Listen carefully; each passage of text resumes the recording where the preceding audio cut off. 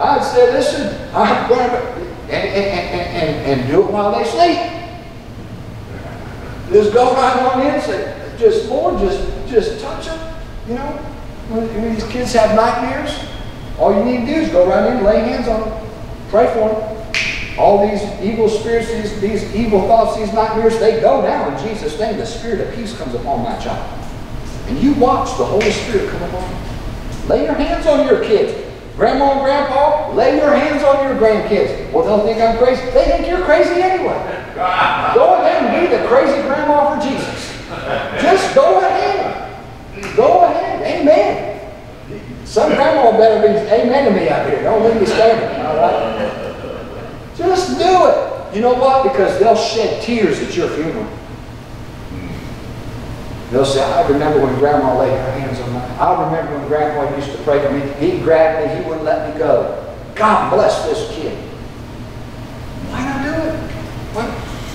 The disciples did it. The disciples did it. Matter of fact, it's biblical. Before the preachers went out, the elders of the church, you know what they do? They get around these people and they pray for them. They get everybody, they get them, pray around, and then they'd send them out. Paul and Silas, before they went on their missionary journeys, they had hands laid on them.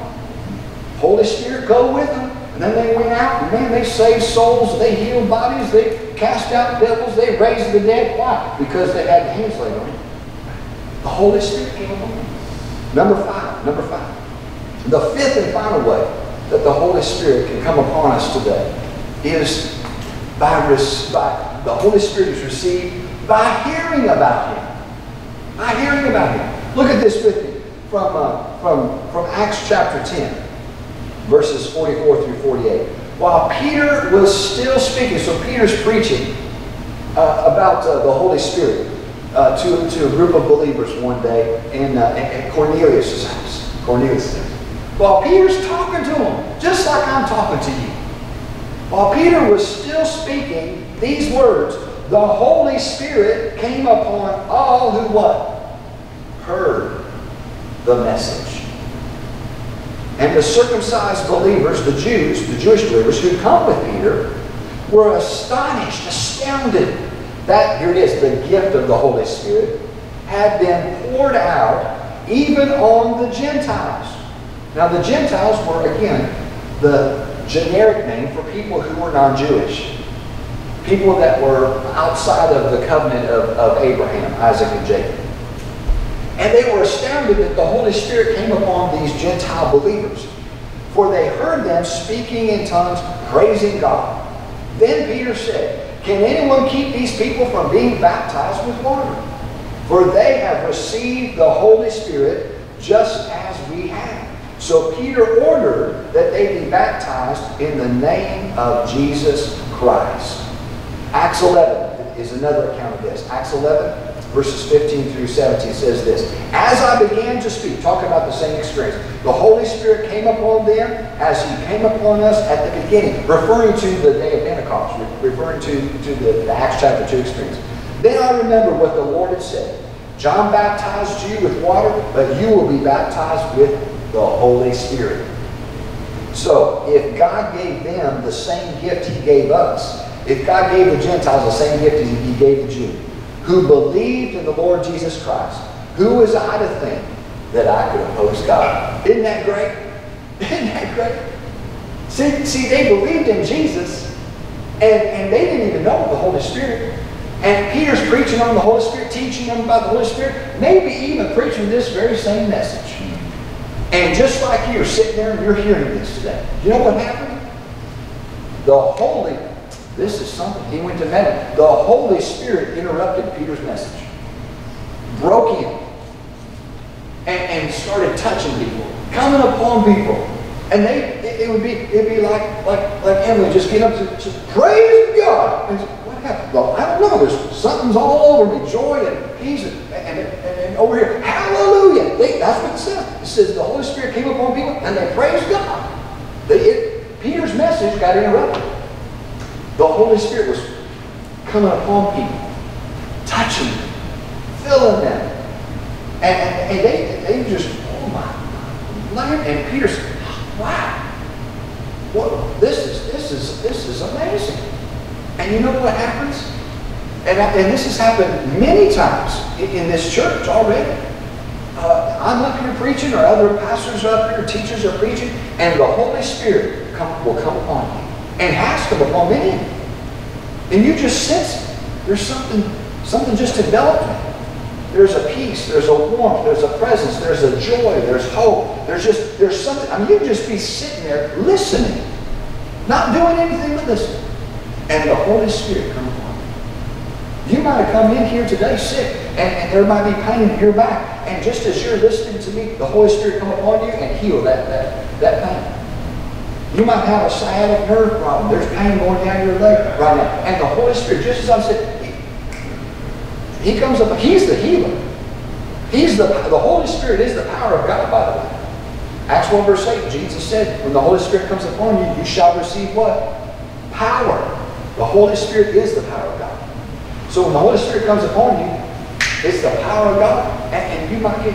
You might have been weighed down. You might have had something going on at work, and you're just tormented in your mind. You don't know what. And you come in, and you're listening to the praise and worship. You're listening to the message. You're listening just to testimonies of the goodness of God, and the Holy Spirit come upon you, just give you peace of mind. And here's the thing. Here's what the Holy Spirit will do. He'll give you answers. He'll say, do this, this, this, and this on Monday when you get to work. Oh yes, He will.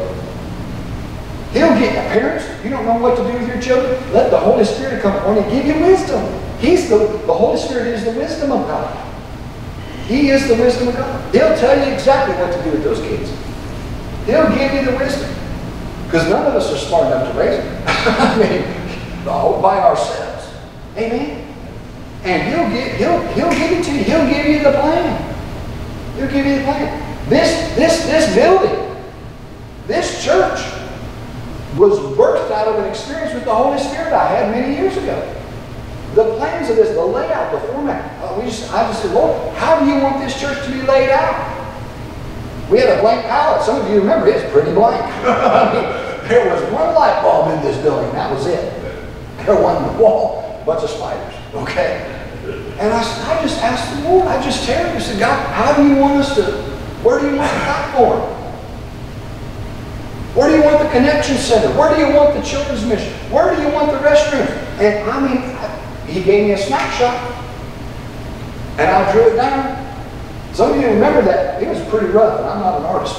Took it over to the Holiday Inn and put it on a big poster board. Remember that? Raise your hand if you remember that little board. I mean, it was rough. It was crude. Right? That was birthed out of hours of prayer, asking God, how do you, this is your church, God. This is your church. How do you want to? The Holy Spirit. I heard, saw, experienced the Holy Spirit coming upon. And the Holy Spirit will come upon you as you hear. Be sensitive to that. And when He does, you say, welcome, just welcome Him. Holy Spirit, I'm so glad you're here. Touch me, change me, transform me, heal me, deliver me, whatever you need. It's God's will to meet you at the point of that need. All we have to do is ask. All we have to do is ask and receive. Many years ago, I had heard about the Holy Spirit in teachings like this for the first time. You know, the first time, and maybe you're here today, or maybe you're watching this on your television at home, and this might be the first time you've ever heard a message like this. And I reckon that's why we do this Red Conference, by the way. The Holy Spirit told me in a time of prayer, I want you to host a conference on the Holy Spirit. Teach people about the Holy Spirit. Give people an opportunity to receive and experience the Holy Spirit. That's why we do what we do. Because this is a forgotten message within many churches today. Most churches today, I would dare say 90 to 95% of the churches don't preach one message throughout the year. Maybe this Sunday, maybe this would be the only Sunday on the day of Pentecost they might hear about the Holy Spirit. You got 51 other weeks you never hear about the Holy Spirit. And if you're gone on that Sunday, you didn't hear about it. If you went out on the boat today, you didn't get to hear about it. And we certainly don't want that to be the case, amen.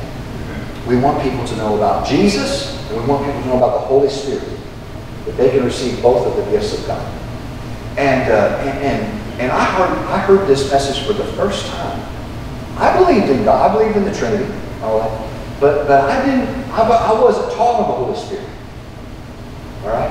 And I remember hearing messages like this for the first time. I mean, it was a new revelation. It was a new revelation. And I heard about it. You know, if you're desiring more, if you're hungry for more of God, if you want the Holy Spirit, all you have to do is repent of your sins. Right? Go back to this. Repent of your sins. Accept Jesus Christ as your Lord and Savior. I'd already done both of those things. I was saved. But I had not asked the Father for the Holy Spirit. Didn't know to ask. Didn't know to ask. This person said, ask the Father. Ask God to give you the Holy Spirit. We'll lay hands upon you. We'll pray for you, Tim. And I heard about the Holy Spirit. I said, I want it. I said, when can we do it? And here's the date. I don't know a whole lot of dates. I don't write dates down a whole lot on certain spiritual experiences. But I wrote the date down on this. July 4th, 1992. I don't know where you were at July 4th, 1992. But I can take you to the place in my bedroom where my youth pastor laid hands upon me. And I said, I want it. I said, I want everything God's got for me. I have no idea what that means. But if God wants me to have it, the Holy Spirit, I want the Holy Spirit. And I want you to lay hands. They have the Holy Spirit. I said, I want you to lay hands on me. And we're going to ask God to come upon a young man at the age of 21. July 4th, the day of fireworks. And they prayed for me. And for 2 hours, I was baptized in the Holy Spirit, immersed and filled with the Holy Spirit, above, beneath. I can't explain it. It was just like someone threw me in a pool of water. And I was in my bedroom, and I just felt, and again, I hate to, I don't share a whole lot of my personal experiences, because part of the problem with sharing personal experiences is that you think if God doesn't do it like that He didn't do it. See, that's the problem. But let me tell you how it happened with me. It doesn't mean God's going to do it this way with you. He can, but it doesn't mean He's going to. It felt like someone had threw me in the pool. But it wasn't a pool of water. It was like a pool of electricity. Like someone had, like a heating blanket. You know when you got a heating blanket around you in the cold winter, you just feel warm all over. You don't want to leave. That's what it felt like. It felt like from the head. I was inside. July 4th, the air conditioning was on. But I was sweating. And it wasn't because I was hot. It was just because the Holy Spirit, it was like someone plugged me into an electric blanket from the crown of my head to the tips of my toes. And here's what it felt like. It was going zoom, zoom, zoom, zoom. Waves, like tidal waves, like an ocean. In and out and in and out. And for 2 hours. Zoom, zoom, zoom. And there was no doubt. I mean, no doubt what was going on. It wasn't the pepperoni pizza from the night before. It was God. Amen. And here's the thing. When the Holy Spirit, you'll know it's God. You'll know it's God. You just say, listen, this is no human experience I'm having. And it was just like God had plugged me in to His mighty presence. He said He'd do it. He said if I asked, I'd receive. Amen. He said if we lay hands on people, that they would experience the presence of God. And I tell you what, from that moment forward, July 4th, 1992, became addicted to the presence of the Holy Spirit. I said, oh, I want that again. And the next morning, I asked Him, I said, Holy Spirit, come. And He came. And the next morning, I said, come. And He came. And the next morning, I said, come. And He came. See, that's the thing. He's with you. The Bible says, Jesus said He'd be with you forever. All you have to do is just welcome Him into your day. And He's there. He's there. Now, not every day do I feel the I'm not talking about that because you wouldn't get anything done. I mean, here's the thing. I was frozen. I couldn't move. The glory of God, there's no other way to say this, is heavy. when I'm talking about not a touch from God, I'm talking about when you get engulfed in this thing. You know, people fall out under the power of the Holy Spirit, and you're just pinned. And it's not because of, it's precious. It's precious. It's a precious Holy Spirit. It's not something to be feared, or it's just, you'll feel like liquid love. It just felt like God filled me with liquid love. That's what it just, I just cried tears of joy. It was so precious. I wouldn't give $1 trillion for that experience. Right. Trillion. I wouldn't take it. Man, I've got that down July 4th, 1992. And I did. And I've had other experiences like that. Many scenes. A year ago this weekend, I was on the floor for another 2 hours. And had the Holy Spirit just blowing all over me. And God, the point is this. God wants to touch you. Amen. God, that isn't just for Pastor Tim. See, I wasn't pastor back on July 4th, 1992. I was a little snot-nosed college brat. I was ignorant. I didn't know really what I was asking for. I didn't know what was going to happen. I just knew if God wanted me to have it, I wanted it. I wanted it. And you know what? You could be here today. And you could be saved like I was. I was saved. Man, I love Jesus. I did. I love God. But I did not know anything about the Holy Spirit. And I certainly did not ever experience Him other than a touch here or a touch there. And you could say, wow, I'm saved. And there's a second gift I can receive? Yes, there is. He's called the Holy Spirit. All you have to do is repent of your sins, ask Jesus Christ to become your Lord and Savior. Just ask the Father for the Holy Spirit. If you want me to lay hands on you today, we'll certainly do that. And you know what? Some of you, the Holy Spirit, I can tell you right now, is touching you. I know I can see it. I can see the Holy Spirit touching you. Sometimes in my services. You can just, let me share this one testimony. Years ago, when I started in ministry full time, about 20 years ago, actually, was preaching a message. And I was in a church, there was about 500 people there preaching. And I was teaching on the Holy Spirit. And there was a young lady up in the balcony. I can't remember her name, I can see her face. But the Holy Spirit came upon her in the middle of my message, and she just started to cry. And it wasn't a loud cry, like, wailing or anything. But you could just tell the Holy Spirit was genuinely touching this young lady. And I just go on preaching and everything like that. And some people nod, just everything like that, all good thing. The service ends. Her husband is sitting next to her. Her kids are in the children's ministry. She can't move. She's just there. And the Holy Spirit was just all over her. And to make a long story short, they called me up to see what was wrong with her. And I said, "It's this the Holy Spirit." She could talk, and like that. But she just was captured. And she, when God comes along, you don't want to leave. You don't want to go. It's like you going to Dairy Queen. You don't want to leave. Right? When you find something good, you want to stay. And she just was staying. And to make a long story short, something very traumatic in her life had happened as a young girl. And God was touching her and healing her.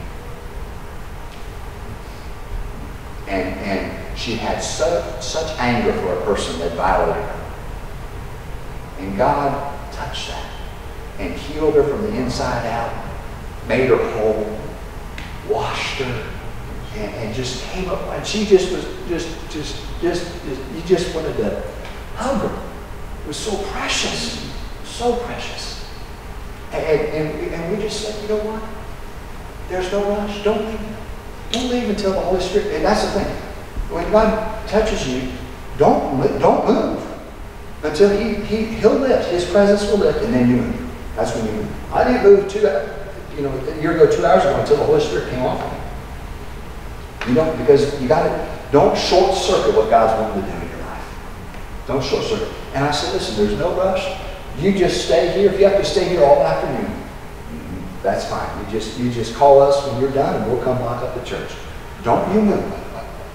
Because the Holy Spirit came upon, she was hearing about it. And God did that. So just welcome the Holy Spirit. I've had other people say, you know, during my prayer time, I just welcome the Holy Spirit. I was just there. Just there. And 4 hours went by like that. 4 hours. Just a snap. They look at me, wow. They spent 4 hours in the presence of the Holy Spirit. 2,000 years ago, here's the point, I close with this. 2,000 years ago, on this very day, God the Father gave the church the gift, the treasure of heaven, the Holy Spirit, to be received, welcomed. Not just for a day, not just for an experience, but for the rest of your life, forever. Matter of fact, do you know what the word forever means? Forever. Here's the point. The Holy Spirit is going to be with us, not just for our time on earth, but forever, for all eternity. Isn't that great? Matter of fact, the first thing we're going to realize when we get to heaven is this. The presence of God is everywhere. We'll never be without the presence of God. And the presence of God is the Holy Spirit. The Holy Spirit, we don't have to wait till we get to heaven. We can have the presence of the Holy Spirit with us right here, right now. Isn't that great? And we can take Him with us home. We can take Him with us to work, wherever we go. To the lawn, right? On our walk, the Holy Spirit will be with us. He's an abiding Spirit, the Holy Spirit. So today, all you need to do is just open your heart to Him. He's so precious. He's so tender. He will come upon you. He'll make Himself real to you. He'll give you exactly what you need from Him. And He'll bless your life. He'll change your life like He did mine. And here's what He did. He ruined me for religion. Messed me up. I could never go back to Christianity as usual. Once you experience the touch of God, you can't go back to dead, dull, dry religion. You just can't do it. You want that living water. You want that living water. And we're here. Aren't we, Tabernacle? We're here because we love the presence of God. The Holy Spirit is so precious. So let's bow our heads. Let's close our eyes. Let me pray for you and ask the Father for the Holy Spirit today. Heavenly Father, we thank you that 2,000 years ago on this very day, you gave the gift of your Holy Spirit to your church, to those who believed and received Jesus Christ. Father, I pray for every person here at the time this morning to receive, to open up their hearts and their lives, their minds and their spirits to the gift of your Holy Spirit. Holy Spirit, come now. Come upon each and every one of us. Fill us with your presence, your peace, and your power. I pray for every person that's watching this message, Lord Jesus, that you would touch them, that you would minister your grace, that you would give them your gift, the gift of your Holy Spirit as you're giving it to us now. This we ask in Jesus' name. Amen and amen.